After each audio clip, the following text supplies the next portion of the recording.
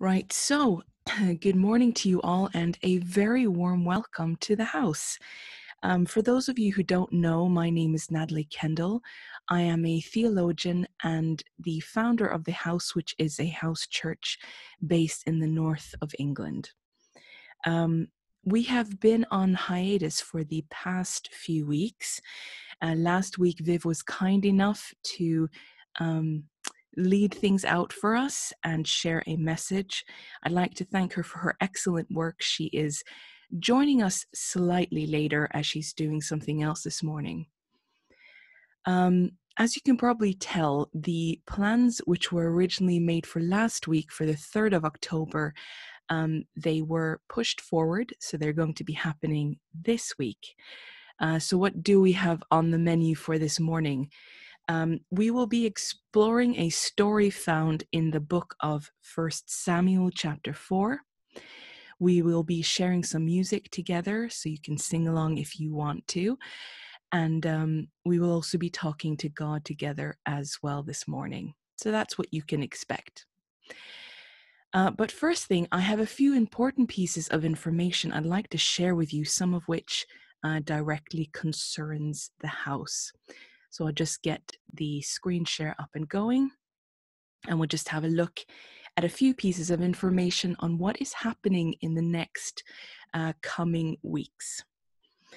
So number one, Viv, as I said, will be joining us. She will be my co-host for today. As mentioned, she's running a bit late due to a prior engagement, but generally, if you have any issues during this event, just send her a little message in the chat, as she is more likely to see your message before I am. Information point number 2 concerns this afternoon. We are hosting an event called the Train Ride Adventure.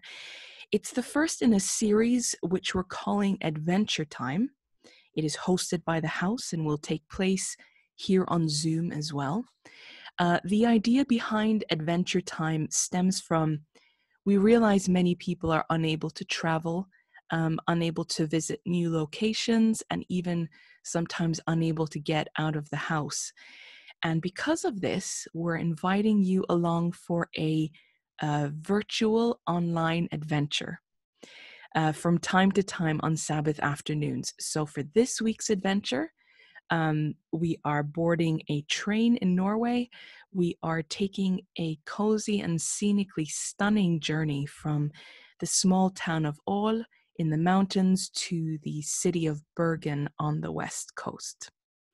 So you can come along for this journey, and we'll do what you might do on a train journey. You may listen to music, we can have a chat, you can just sit in quiet and watch the goats pass by your window, eat snacks. We might even bring a book along to read out loud.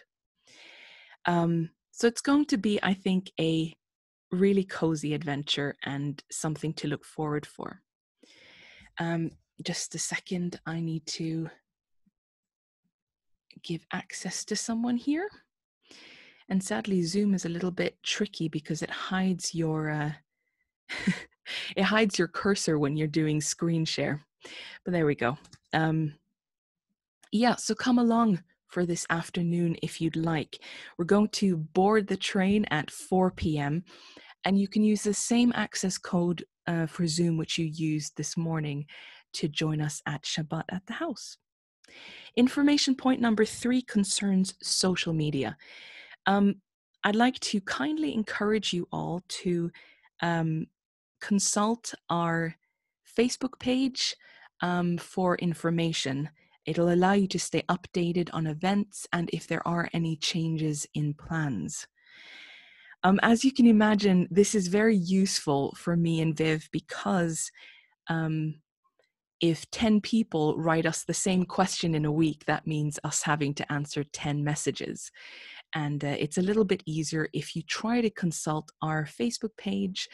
And we now have a new Instagram account. So if you're not on Facebook, you can pop over to Instagram. We post most of what we're doing on there. And that is not to say that you can't message us if you don't find the information you're looking for.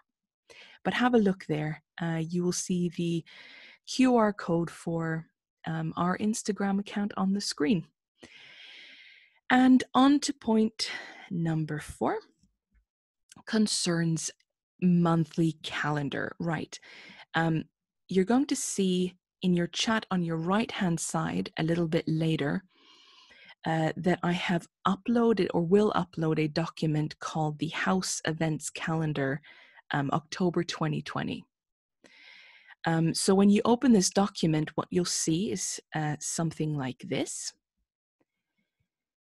Here you'll be able basically to plan a bit more long-term, see what's going on, see what we have going on in the afternoon, and any special events we may have planned for the next, well, not for the next month, but for this month of October.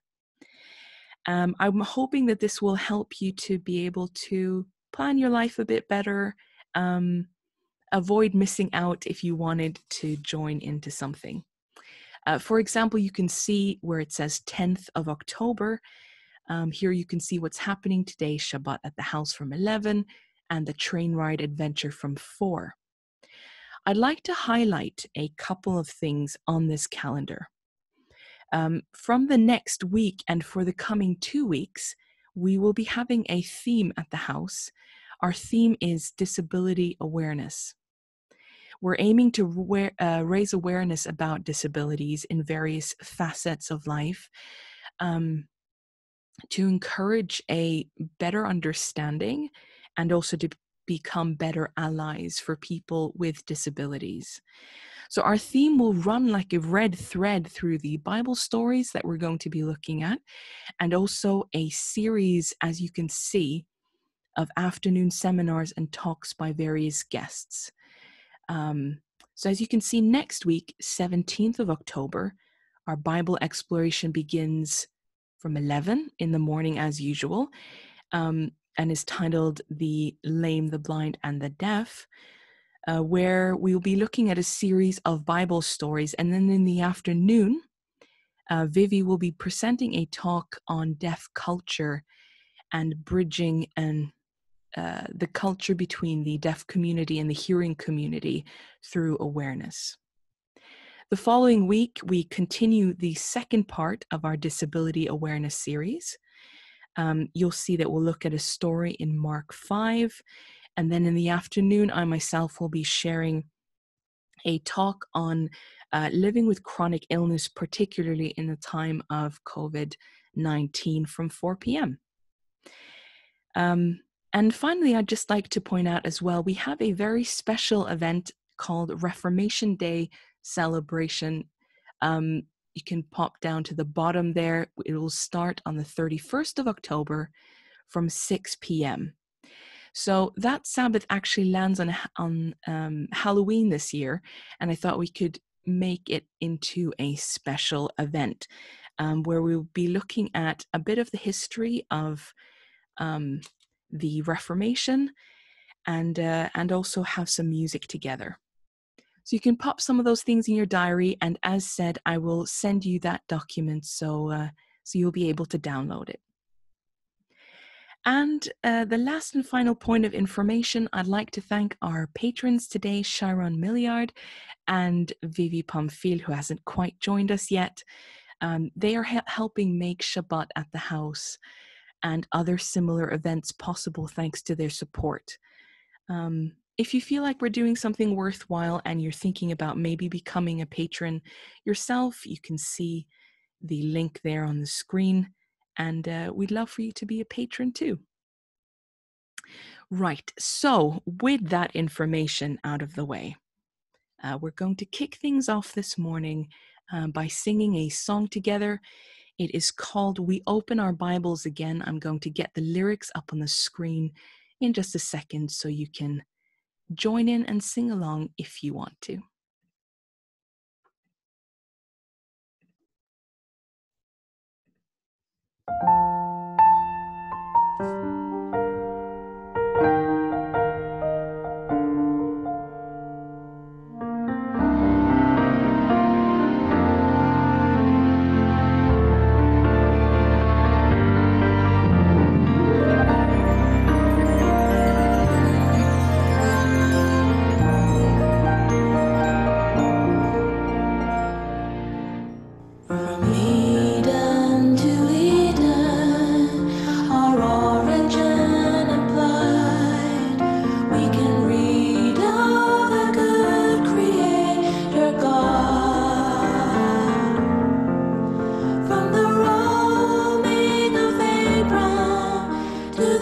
offering of Job, the faithfulness of God to covenant. So we open our Bibles again. There is transforming power in hearing the story. Trust comes by hearing the word about the cross. So we open our Bibles again. A worldview is given through revelation's voice, is revealed by the Father of all truth, and the thread which is running through human history, the testimony of two witnesses.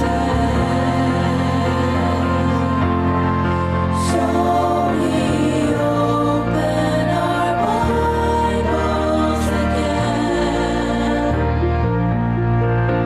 There is transforming power in hearing the story. Trust comes by hearing the word about the Christ. So we open our Bibles again.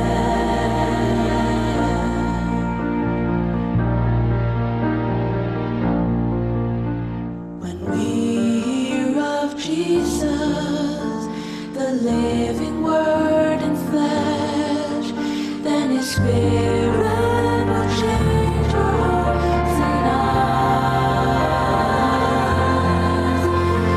And the law and the prophets, they pointed all to him. And we are part of this great narrative. So we open our Bibles again. There is transforming power in hearing the story. Trust comes by hearing the word about the Christ. So we open our Bibles. We open our Bibles. So we open our Bibles again.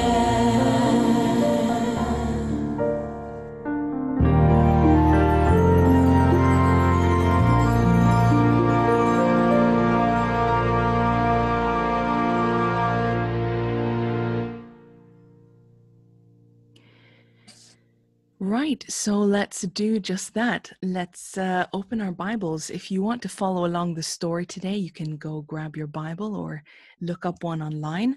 Either way, we will have the Bible text up on the screen so you'll be able to follow along. I'll get that up in just a moment.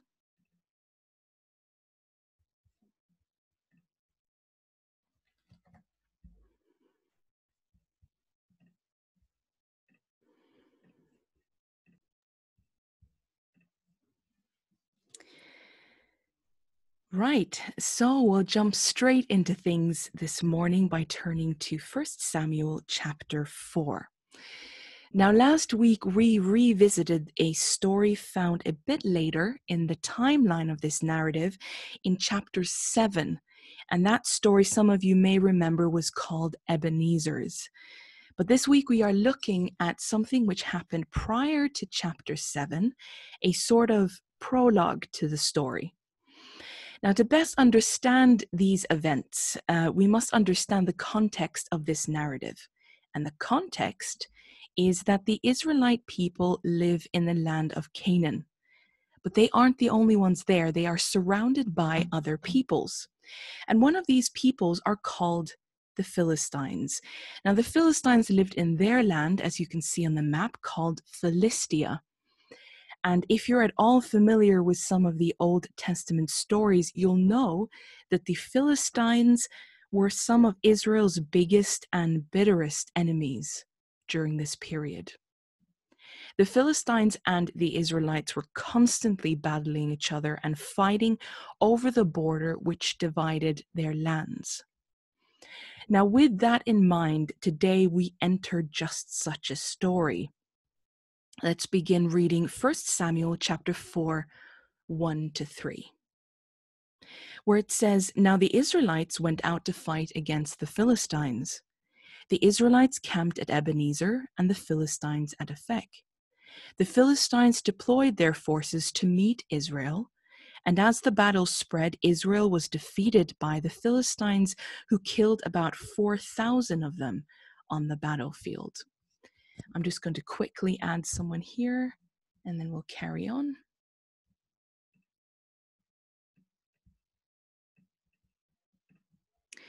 Sharon, could I possibly make you my co-host, and then you can add people? Great. So I don't need to keep doing this. Thanks a lot. All right. So this is quite a different outcome than maybe they'd hoped for, and maybe we'd hoped for or expect. The Israelites in this battle are defeated and 4,000 men killed. And it appears that we aren't the only ones who are surprised at this outcome, as we read from verse 3.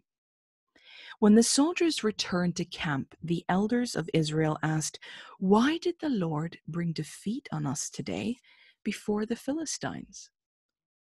So it appears the elders of Israel, those considered leaders or in positions of authority, are asking the same question: why did this happen? They decide that they need to fix this situation. And how do they do that? We read that in the end of verse 3. The elders then say, "Let us bring the ark of the Lord's covenant from Shiloh, so that he may go out with us and save us from the hand of our enemies." We are told in this story that the ark of the covenant is being kept in a place called Shiloh. Now, if you're not familiar with the Ark of the Covenant, it refers to a particular box of great historical and spiritual importance to the Israelites. It was a wooden box which God had commanded the Israelites make earlier in the Sinai desert, and inside this box were kept tablets of stone on which were written the terms of God's relationship with Israel. It would have looked a bit like this. As you can see on the picture, men would lift this box using the poles on each side. And on top of the box, if you can see, there's a sort of lid on which sat two angel figures called cherubim. But this ark is not just any old box. It has a specific purpose, a purpose that all of Israel would have been aware of. And the purpose of this box is to serve as a throne. God's throne on earth. Since the time of Moses, 500 years earlier, God had said to the Israelites, "I want to live among you." So he had a tent built for him among all the tents of the people. And inside that tent was this ark, the Ark of the Covenant.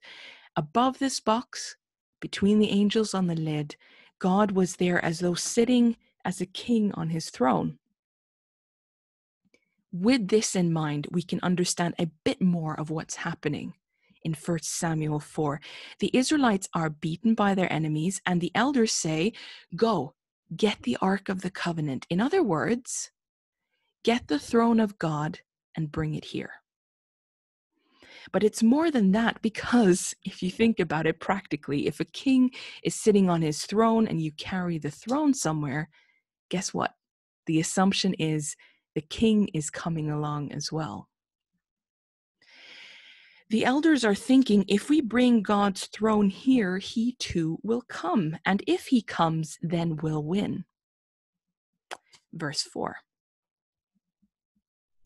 So the people sent men to Shiloh, and they brought back the ark of the covenant of the Lord Almighty, who is enthroned between the cherubim. And Eli's two sons, Hophni and Phinehas, were there with the ark of the covenant of God. Now, right here seems like a good move. Isn't that what we say, that we shouldn't face challenges or battles without facing it together with God? In many ways, you can say the Israelites are doing the right thing. They are saying, we lost, but if we bring God with us, we'll win. And you can tell where their minds are at and what their expectations are by the next verse, verse 5. When the ark of the Lord's covenant came into the camp, all Israel raised such a great shout that the ground shook. Now, these days, we don't get a lot of outright battles happening in the West. It's unlikely you've woken up one morning to hear the sound of roaring armies getting ready for battle in your local park. But perhaps the closest thing that we come to this experience is during football matches. At large football games in these great stadiums, you get that epic sound where thousands of fans are roaring and shouting together. If you're a football fan at all, you'll know that each club and sometimes each national team has a specific chant or a specific song that they tend to use. In the Euro Cup of 2016, one team in particular gained international recognition for their chant, and that was the Icelandic team.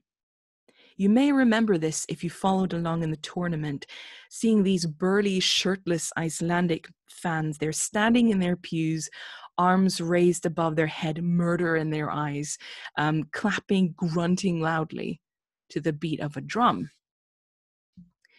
The chant they enacted was called the Skål chant, and it really captured audiences everywhere as it was dramatic and it looked and sounded truly intimidating.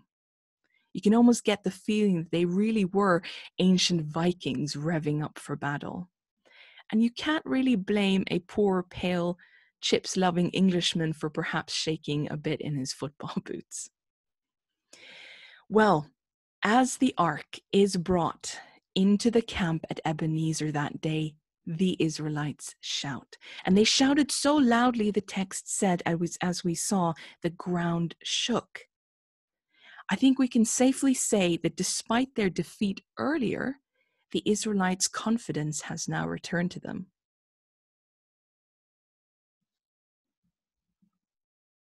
As is the case with the Icelandic fans, now the Israelites' shouts catch the attention of their opponents. Verse 6. Hearing the uproar, the Philistines asked, "What's all this shouting in the Hebrew camp?" When they learned that the ark of the Lord had come into the camp, the Philistines were afraid. "A god has come into the camp," they said. "Oh no, nothing like this has happened before. We're doomed. Who will deliver us from the hand of these mighty gods?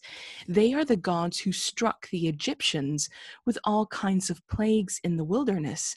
Be strong, Philistines. Be men, or you will be subject to the Hebrews, as they have been to you. Be men and fight." It appears that despite their earlier victory, the Philistines are truly shaken by what a turn of events the Israelites seem to be having.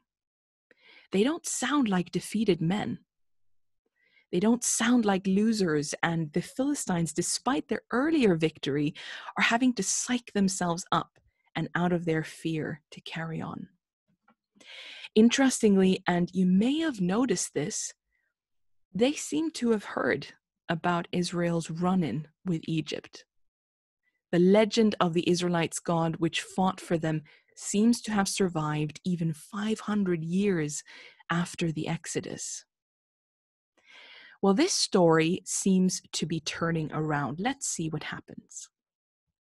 Verse 10. So the Philistines fought, and the Israelites were defeated, and every man fled to his tent. The slaughter was very great. Israel lost 30,000 foot soldiers. The ark of God was captured, and Eli's two sons, Hophni and Phinehas, died. Not quite what we may expect. Not exactly what we may have thought would happen, and clearly not what the Israelites thought would happen. What on earth had gone wrong? After all, they'd brought the Ark of the Covenant. They thought God would be with them in battle, so how had they suffered such a disastrous loss? Only a few lines earlier, the Israelites were shouting for victory. Enough noise to scare their enemy. But among all those voices and all the noise in this story, there's one sound we don't hear. There's one voice which is absent from this narrative, and that is God's voice. In those days, the Ark of the Covenant was not just kept at Shiloh for any old reason. Shiloh was located about 30 miles north of Jerusalem, and here the Ark of God was kept permanently in a tent which stayed put since the days of Joshua by God's command. The tent was not moved around in those 500 years. The Ark didn't move around either. But in 1 Samuel 4, it is moved. The Israelites move it. They pick it up and bring it to them. Now, a question to ask is God consulted at any point in this story? No.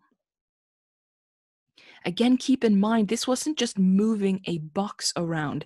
This is an attempt to move God around, to carry him where we want him to go. And at no point is he asked or consulted or even talked to. He's just picked up and carried.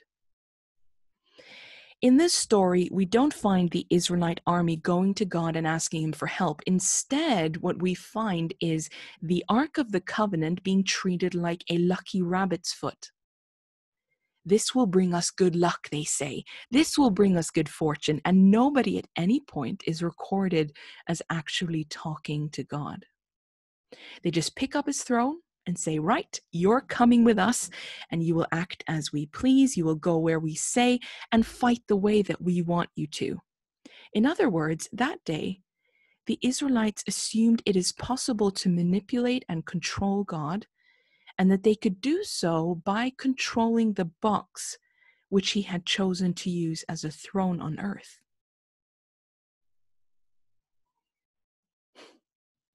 The assumption here is that having God's box there meant by default that they have his alliance and also his cooperation. In short, the Israelites believed that God could be contained, a God in a box. So that is the first thing which stands out in this story. And the second thing is who brings the box to the camp. Now, when the ark was brought, we are told as readers in end of verse 4, and Eli's two sons, Hophni and Phinehas, were there with the Ark of the Covenant of God. Eli was a priest in Israel. At the time, he would have served before the Ark of the Covenant, and he made sacrifices for the sins of the people there at Shiloh.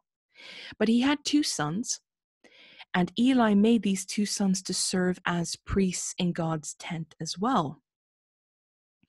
Eli's two sons are mentioned, as we said, as accompanying and perhaps even carrying the ark to the battlefield at Ebenezer. And it can seem at first glance as though this little piece of information is an unimportant detail, and these two characters are equally trivial. But this is not the first time that Eli's two sons pop up in the story of 1 Samuel.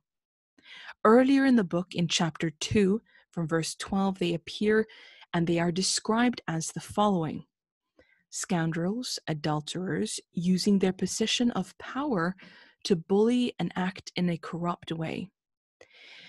And the text also records that they use the meat of the animal sacrifices, which were meant to be offered for the people's sins, as their own personal snack. The story says that they would come by where another priest was sacrificing and say, "Give us the meat to eat." And if the priest who was doing the sacrifices said, No, that's not what this is for. Eli's sons would say, give it to us or we'll take it by force. In short, Eli's two sons clearly had no respect for the service of the priests or for the presence of God in the tent. And now they are the ones bringing God's throne with them to the battlefield. At first, this story looks one way, but as we look closer, it looks another way. God and his throne are being treated with no honor, even a basic respect, and the Israelites think God is a lucky charm to be controlled. Well, we read that the battle ends pretty much in disaster, but it comes to the pinnacle in verse 11, where it says, and the ark of God was captured. So not only does Israel suffer a great military defeat that day, but the ark of the covenant is taken. Chapter 5, verse 1. After the Philistines had captured the ark of God, they took it from Ebenezer to Ashdod. The Philistines, they take the Ark of the Covenant to their own land, to Philistia. Now, to an Israelite, this is ultimate defeat. Why? Because, as we've established, the Ark of the Covenant is not just any old box. It is the throne of God on earth, above which God's presence is located.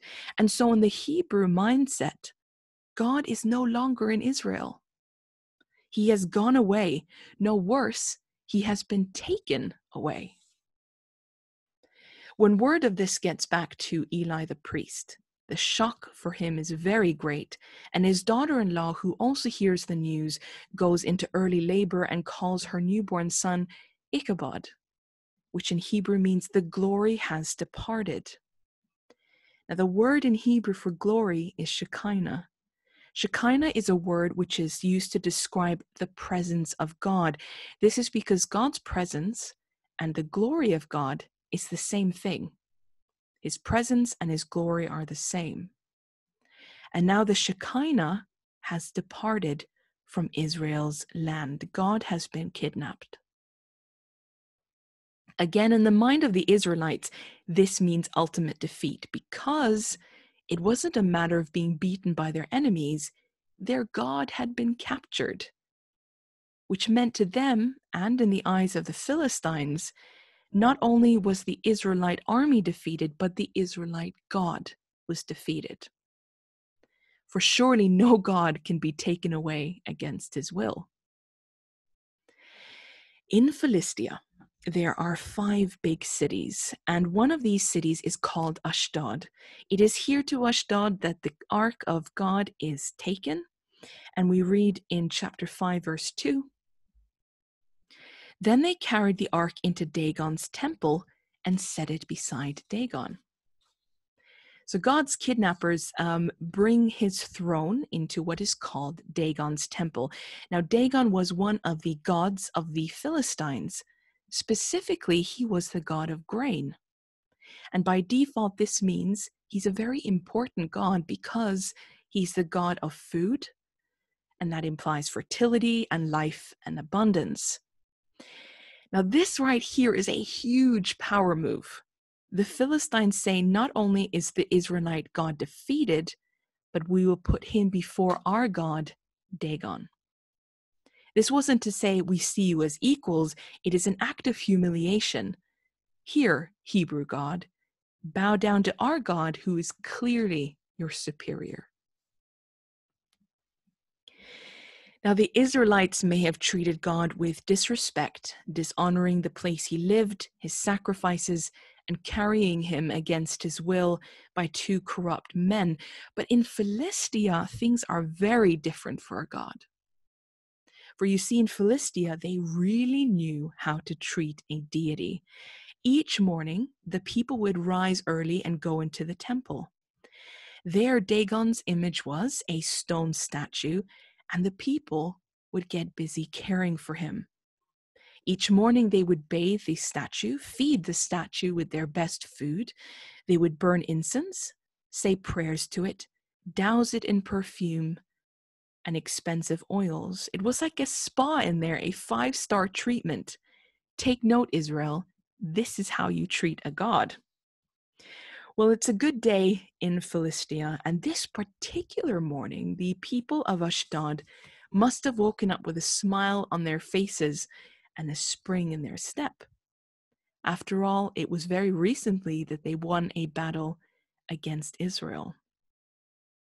And as was customary, they go to the temple of Dagon to give him his manicure and his continental breakfast. But lo and behold, something has happened in the course of the night. Verse 3. When the people of Ashdod rose early the next day, there was Dagon, fallen on his face on the ground before the ark of the Lord. They took Dagon and put him back in his place. Oh, that's odd. Oh no, what has happened, say the people. Well, let's pop him back in his place. Verse 4. But the following morning, when they rose, there was Dagon fallen on his face on the ground before the ark of the Lord. His head and hands had been broken off and were lying on the threshold. Only his body remained.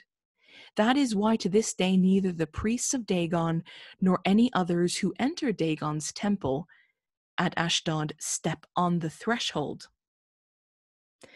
So the first morning's unfortunate events may have seemed like an accident. There was a strong wind and Dagon's statue blew over. But the second morning, the citizens of Ashdod find Dagon had again fallen on his face in front of the ark, but this time his head and hands are broken off. Imagine the horror at the sight. In their eyes, their God is found to be prostrated before the ark, and therefore is being seen as bowing and worshipping the God of the Israelites. This would be extremely puzzling to them, because in their eyes, Dagon had just defeated the Israelites on the battlefield, and they had captured the ark, so it was clearly defeated. Why is Dagon worshipping his defeated enemy? But the shamefulness of this event doesn't stop here, because as we read, the people of Ashdod find Dagon's statue's hands and head were broken off. Now, in the ancient Near East, the hands and the head are the most honorable part of the body. When it came to executions, beheading is viewed as the least honorable death you can have, and the removal of hands is also extremely shameful. So not only is Dagon bowing down to his enemy, but he is visually been beheaded and dehanded.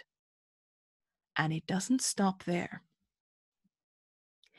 We read in the text that his head and hands were not lying where his body was, but were lying on the threshold of the temple. Now, if this is a foreign word to you, threshold simply refers to that piece of often wood which lies at the bottom of your door arch. So you cross over it when you enter or exit a room. And in those days outside of Israel, there was something called threshold sacrifices, which were very common practices. A threshold sacrifice worked a bit like this. A small bowl would be carved into the threshold of ancient homes or temples. And when an important guest was coming and going to visit you at that house or temple, an animal would be sacrificed on the threshold, and the blood of the animal would pour into the bowl. This would be a way to signal respect and also to honor the guest who was coming. And then, after the visitor had arrived, you would then cook and eat the animal which was sacrificed. And so, with that understanding,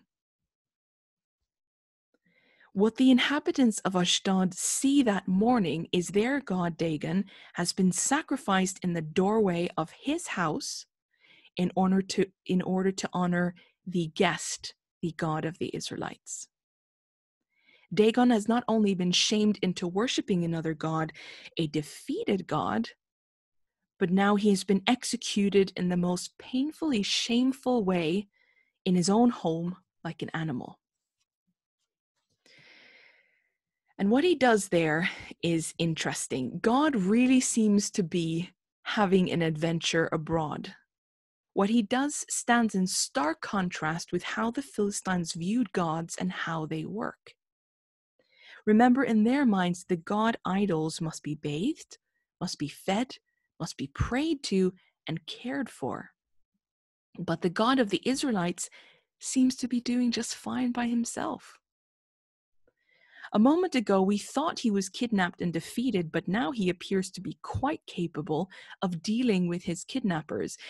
And the misery of the Philistines doesn't end there. They find themselves being afflicted with wasting tumors and crop-eating rats.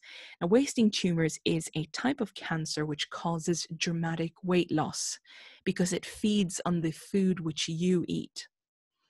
And the rats which the people of Philistia began struggling with were eating all the wheat and crops in their fields. In other words, their food. Verse 7. When the people of Ashdod saw what was happening, they said, "The ark of the God of Israel must not stay here with us because his hand is heavy on us and on Dagon our God." So they called together all the rulers of the Philistines and asked them, "What shall we do with the ark of the God of Israel?" They answered, "Have the ark of the God of Israel moved to Gath." So they moved the ark of the God of Israel.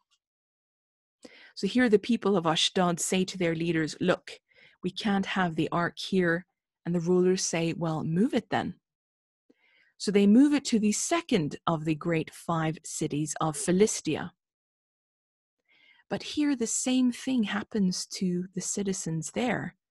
And the people of Gath try to send it on to a third of their 5 great cities, to Ekron. But those living in Ekron have learned what is happening. And they're like, "No, you're not bringing that in here." And so chapter 6, verse 1 tells us that the ark of God has been in Philistine territory 7 months now. Actually, the original language says, "And the ark of the Lord was in the field of the Philistines for 7 new moons," or 7 months. No city or town in Philistia wants the ark to enter their town. And so the ark is left in a field outside any city or town, in a field. Wherever the ark goes, people are struggling with tumors, which cause them to be beleaguered and starving, and their crops are destroyed by rats. And now finally, God sits in a field. A field is Dagon's domain. He is the god of crops, if you remember, of bounty. And for 7 months, an enemy god is sitting in his territory, and Dagon doesn't do a thing about it. This adds to the shame. Not only couldn't Dagon protect himself or the people who worshipped him, he is also shown to be utterly impotent in his cosmic functional domain, a field of crops. The people who seemingly captured God are now desperate to get rid of him. Finally, after the ark sits in a field for up to 7 months, the Philistines again call together their leaders and say, "We need to send this box back. Let's send it back to Israel with gifts attached to it." And they say, verse 4, "Perhaps he," that is the Israelite God, "will lift his hand from you and your gods and your land. Why do you harden your hearts as the Egyptians and Pharaoh did?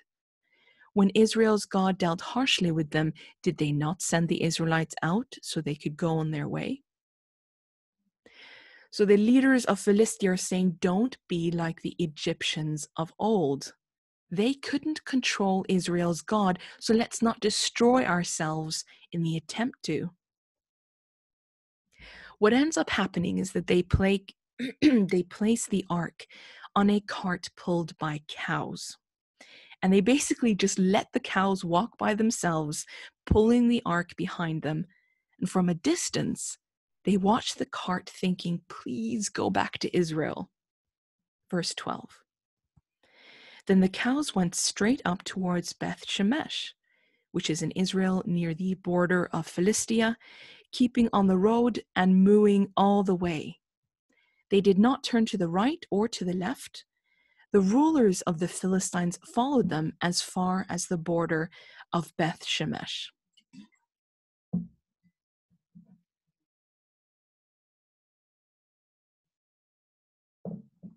Now the Israelites living in Beth Shemesh were out in the field harvesting wheat. And what a surprise they are in for, because pulled by cows, this is what happens. Now the people of Beth Shemesh were harvesting their wheat in the valley, and when they looked up and saw the ark, they rejoiced at the sight. End of verse 15. On that day, the people of Beth Shemesh offered burnt offerings and made sacrifices to the Lord. The 5 rulers of the Philistines saw all this, and they returned the same day to Ekron. At the return of the ark of the God of Israel, the hard times are lifted from Philistia, and this concludes the story of when God went abroad to Philistia. Now, in a way, this may seem like a jarring, confusing, puzzling story to some of us. We may wonder, what on earth shall we make of this narrative? Well, there is one thing that we can deduce from this story, and that is that the God of Israel does not seem to be like the other gods. If we look at Dagon in this story, similarly to the other gods in the Near East, he was dependent on human help to be cared for, prayed to, fed, and so on, while the God of Israel, even when he seems controlled by the Israelites and kidnapped by the Philistines, he seems utterly independent and powerfully capable. Now, this may seem comforting to some, but may seem frightening to others, because we tend to assume that what cannot be controlled also cannot be trusted, cannot be dependable or good. But if you notice in this story, the inability to box or control God is because he is not like the other gods.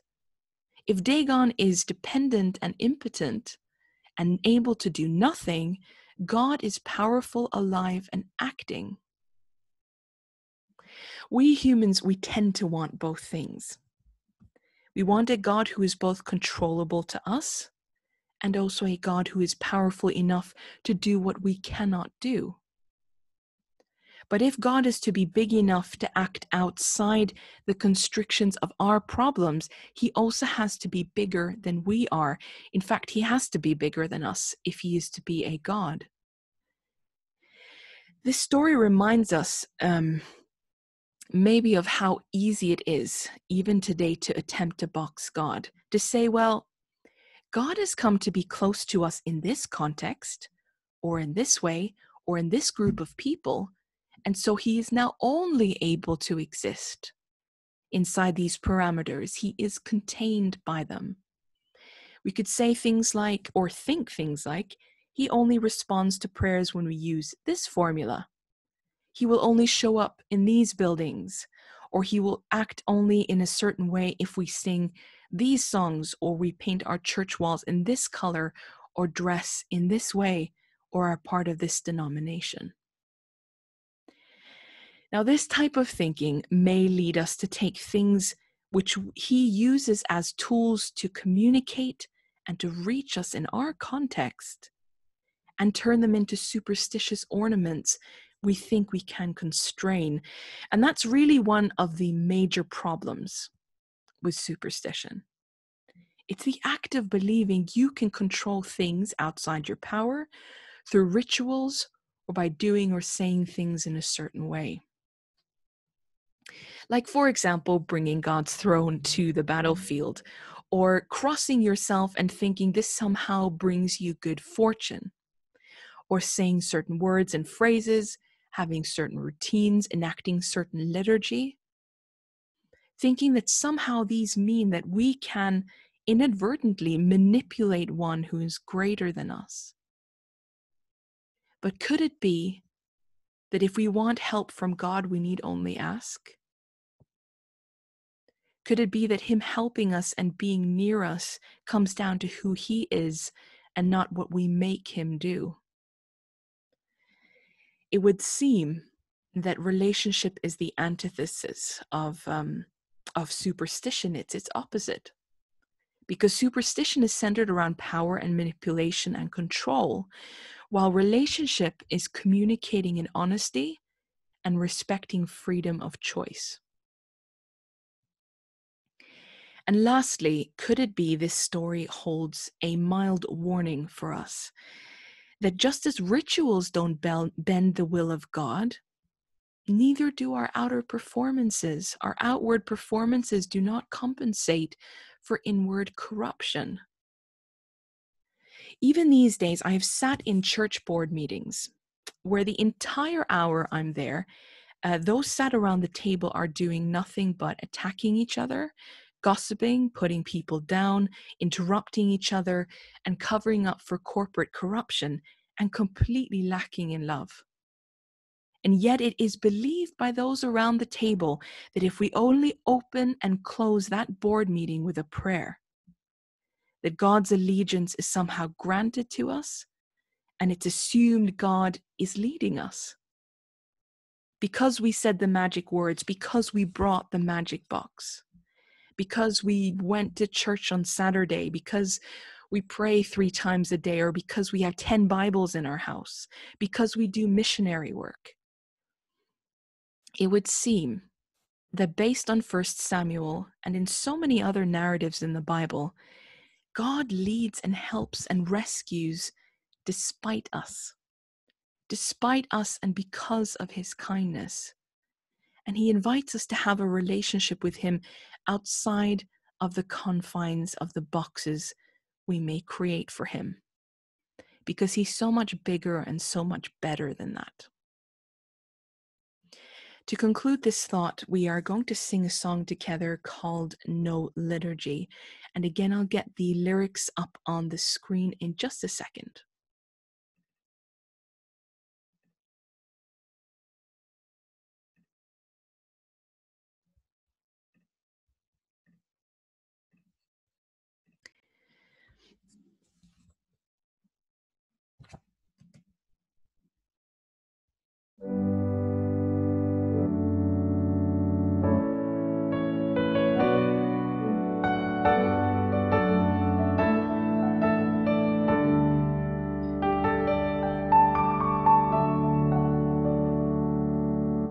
No liturgy can conjure up your presence.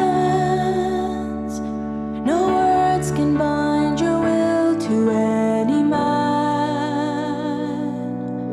We can control your favor with tradition.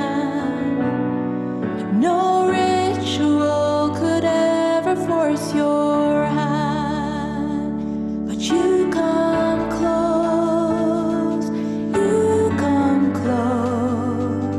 because you're good.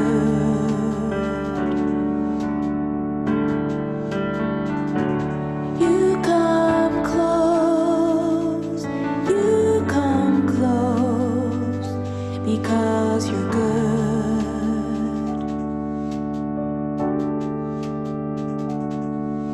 You can't be bought with any of our offerings, manipulated into our hands. You can't afford to pay the steep admission. No mortal soul can foil your gifts so blind, but you persist,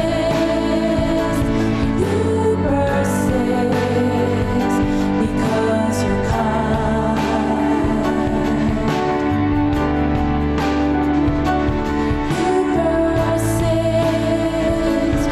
You persist, because you're kind.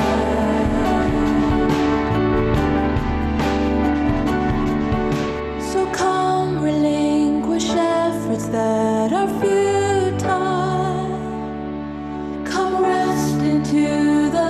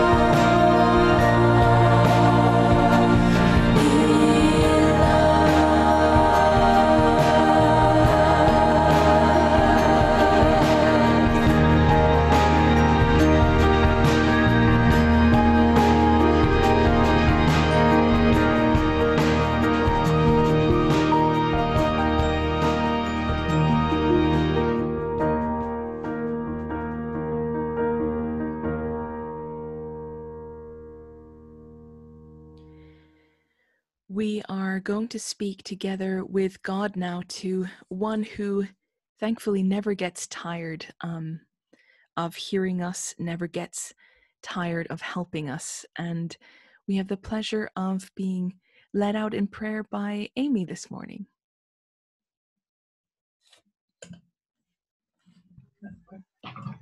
Let's pray. Dear Heavenly Father, thank you that we could all get together on this Sabbath morning and hear the word today. I pray that you help us to remember that you're always there for us and that all we need to do is talk to you and ask to you. And I pray that we continue to strengthen our relationship to you based on respect and honesty. And please look after us, help us have a good Sabbath, and please continue to pour your blessings upon us and forgive us for our wrongdoings too. And help us to try and spread the word about you, letting our friends and family know about you as well. In Jesus' name I pray, amen. Amen. Amen. Thank you so much, Amy. Appreciate that. We are going to sing one song as an extension of the message and also speaking with God, our final song called The Mighty One. You may notice that the final chorus in this song is in Norwegian. It's not a typing error, but you can sing it in English alongside. So here's your opportunity to learn some Norwegian on the fly. So I'll get the lyrics up in just a second.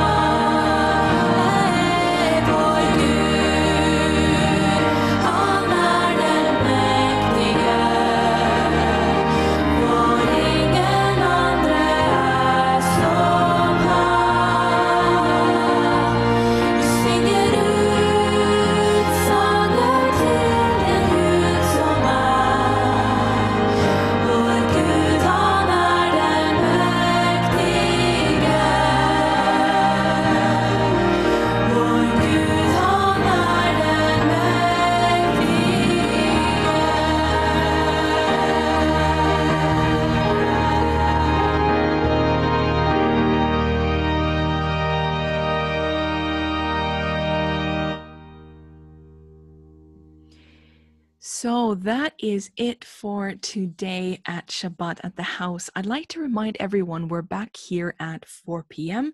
for our train ride adventure. You can use the exact same Zoom access code to join us at 4. I'd also like to remind you that the House is a proud supporter of the Equal Justice Initiative. This is an organization which works to end mass incarceration, excessive punishment, and racial inequality in the US. So it's connected to the Black Lives Matter movement. So if you have any coins, you're willing to part with or you were keeping for offering, I'm going to put the link in the chat, and you can go and support them if you want to.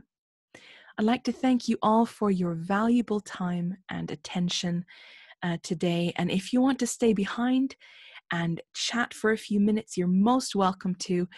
And hopefully we'll see you this afternoon. Otherwise, I hope you have a very good remainder of your day.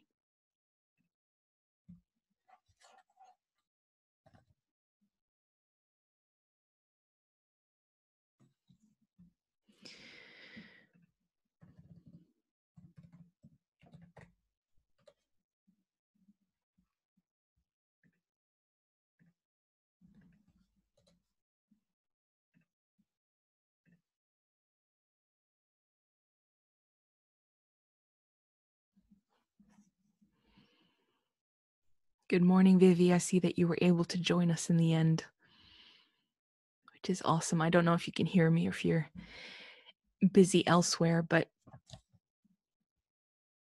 And Sharon, thank you so much for your help as co-host today. I really appreciated that. Thank you. You're welcome. How are you doing this morning? I'm good. Great. Yeah. I keep wanting to say, how are things in Tilburg? Yeah? Yes, exactly. That's correct. I remember this time. I was looking at the address yesterday and I was like, oh yeah, he's from Tilburg. You said that that's on the close to the border of Belgium. So Yes. you get good chocolate. Yeah, exactly. And the Bryans. For those of you who don't know, Amy is my lovely niece, and Des is her mom and married to my husband's brother Brian. And they're called the Simons as well, but I call them the Bryans to differentiate between the different families. And then my husband's other brother Michael, I call them the Michaels. So just to explain that. Amy, thank you so much for praying for us this morning. I really appreciated that. It's okay. You guys have any plans for today? You might try and come to the train journey because it sounds really interesting. Oh, great. Yeah, that would be fun to have you. And of course, if you fall asleep between now and then, that's fine too. I know Derek will definitely want to be having a nap, but I don't know if he can. But yeah. Thanks All right. for the message today. It was really good.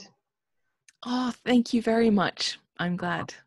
I'm very glad. I'm just trying to upload this. Oh, hello, Vivi. I'm trying to upload this calendar for you if I can find it. Hello, family. Hello. Hello, Deslin, and hello, Amy. Hi. Hi. We saw each other 6 years ago. Yeah, 5 years. 5 years ago, I think. 5 years ago. Yeah. It's 5 years ago. Yeah. Is that the last time you saw each other at the wedding? At the wedding, the first and last year. Nice. Is the mountain towards the center of Norway? Yes, it is, Ted. I don't know if you have good knowledge of Norway's geography or if you've done your homework, but yeah, it is.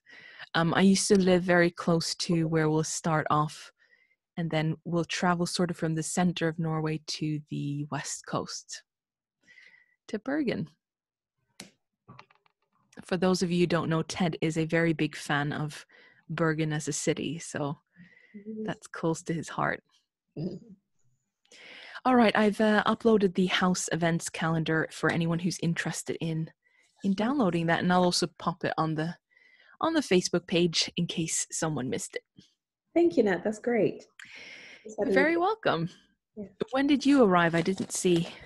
Well, I arrived at 11:45, and then I had a call from a supervisor, so I had to take it. I had to just like mute everything and just be like, hello.